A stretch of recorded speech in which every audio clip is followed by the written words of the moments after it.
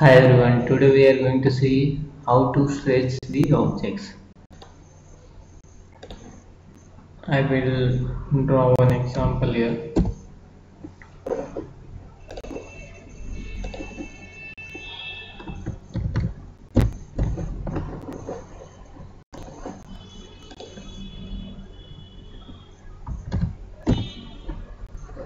Now if you want to connect these two circles, select line, press shift, right click, tangent.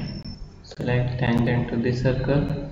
Again press shift, right click, tangent, select the circle, escape, again press enter, shift right click, tangent, this one, again shift right click, tangent, this one.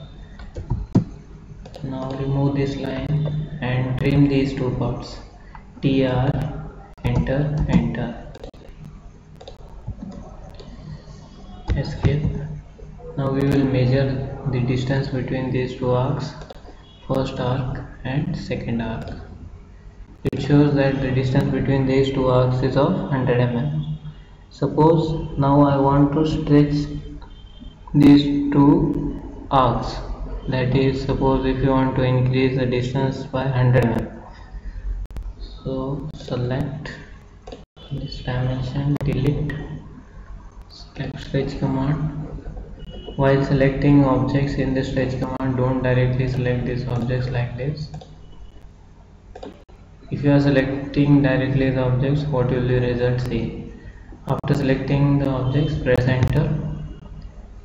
Now specify the base point. See, the object has been moved, so don't do this mistake.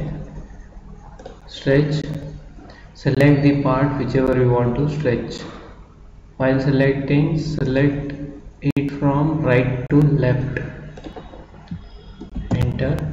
Then specify the base point, how much distance you want to stretch it, by 100 mm. Okay, 100, enter.